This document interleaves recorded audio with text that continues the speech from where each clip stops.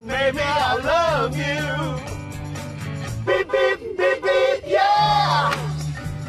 Welcome to WatchMojoUK, and today we're counting down our picks for the top 10 songs you didn't know were written by Paul McCartney. For this list, we'll be looking at surprising songs that were written, or even co-written, by the music legend himself. What's your fave McCartney song? Let us know in the comments. Before we begin, we publish new content every day, so be sure to subscribe to our channel and ring the bell to get notified about our latest videos. Number 10. Veronica, Elvis Costello. This song belongs to Elvis Costello, but it was actually co-written by Paul McCartney. These days I'm afraid she's not even sure if the name is Veronica. The lyrics explore the story of a woman called Veronica, who lives in a nursing home and suffers from memory loss. Costello and McCartney took inspiration for the lyrics after Costello's grandmother was diagnosed with Alzheimer's. The writing combo raised eyebrows at the time. McCartney was facing bad press due to his being an ex-Beatle, while Costello was young, upbeat, and ready to rock and roll.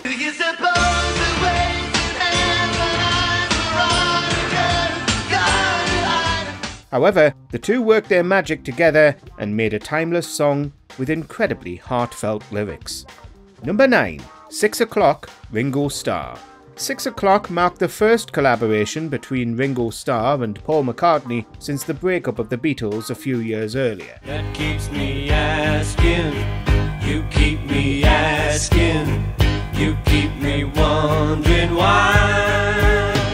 Released on Starr's 1973 solo album Ringo, the song was actually co-written by McCartney and his wife Linda. The lyrics focus on the perspective of a man not treating his lover as he should. The collaboration sparked rumours of a Beatles reunion, especially since Starr also collaborated with George Harrison and John Lennon. Every diamond in the skies in your eyes, but I don't treat you like no, I don't treat you like no, I don't treat you like I should. Unfortunately, no such thing happened. But 6 O'Clock remains an important song, as it marked the start of the McCartney-Starr co-writing collaboration. Number 8. I Wanna Be Your Man, The Rolling Stones. If you're a rock fan, you know the Beatles versus the Rolling Stones debate is a touchy subject that has no actual resolution because both bands are so great. In 1963, Lennon and McCartney wrote I Wanna Be Your Man and offered it to the Rolling Stones. They thought the song would be a better fit for them. The Rolling Stones made some changes to the song, including adding a unique R&B beat and of course the iconic guitar part.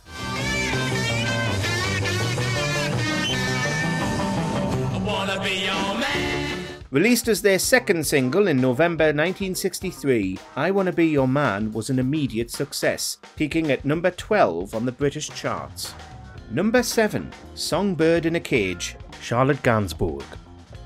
Paul McCartney wrote Songbird in a Cage around 2011 and gave it to Charlotte Gainsbourg, who released it on her 2017 album, Rest.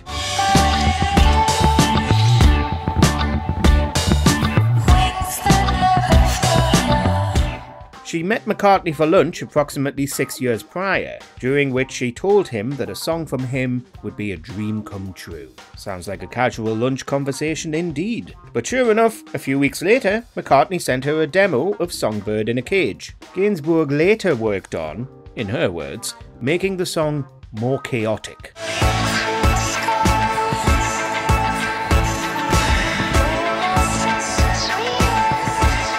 She even got help from McCartney, who dropped by the studio to add guitar, drums, and piano. Number 6. I'll Keep You Satisfied, Billy J. Kramer and the Dakotas. McCartney provided assistance to John Lennon in co-writing the song I Call Your Name. The two originally gave the song to Billy J. Kramer and the Dakotas back in 1963. You don't need anybody to hold you.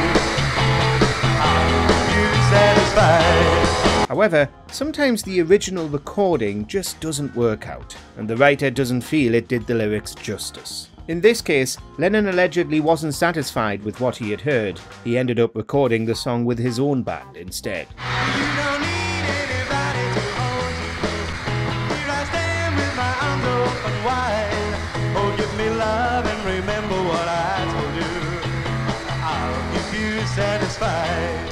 The Beatles released the song in 1964 on 2 separate albums, in the US on the Beatles' second album and in the UK on Long Tall Sally. Number 5. Woman, Peter and Gordon. Sometimes McCartney used pseudonyms when writing a song, and this was one of those cases. Woman was written by Bernard Webb, aka Paul McCartney himself. Woman, if you need me, then believe me, I need you to be my woman. The song, recorded in 1966, was a test whether or not it would be successful without the Lennon-McCartney writing partnership. Woman was recorded by Peter and Gordon, who actually recorded 3 McCartney-written songs previously. This song reached number 14 on the US charts and number 28 in the UK. At first, McCartney didn't want to reveal he was the writer, but the secret was out 2 weeks after the release. Fun fact, in the demo version of the song, McCartney also played the drums. Woman, if you take me, then believe me, I'll take you to be my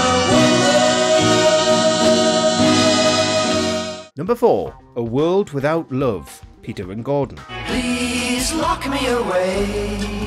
McCartney's writing talent goes back to his teen years. He wrote A World Without Love when he was just 16 years old. The song was given to the Peter and Gordon duo soon after they signed their label contract. A World Without Love was an immediate success, topping the charts in several countries around the world. McCartney did demo the song himself, but he felt it wasn't the right fit for the Beatles. I don't care what they say, I won't stay in a world without love. A World Without Love is the only Lennon-McCartney non-Beatles song to reach the top of the American charts. Number 3. Goodbye, Mary Hopkin.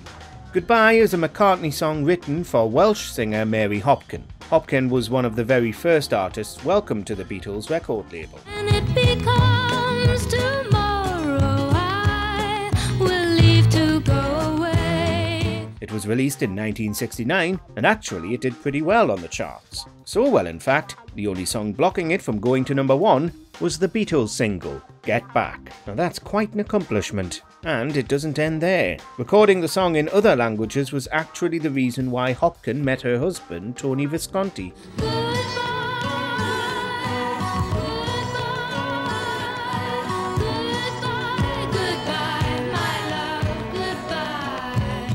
Sounds like Paul McCartney should add Cupid to his resume of many talents.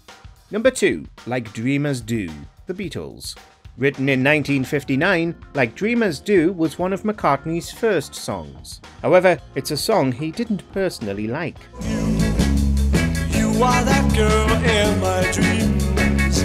He said the arrangement for it was weak. In 1962, the Beatles auditioned with it for Decca Records, but didn't make the cut. Yet despite its failure, it was an important step for McCartney. He revealed that playing your own songs at the time was considered a bit of a joke. Waiting for the bliss, like dreamers do.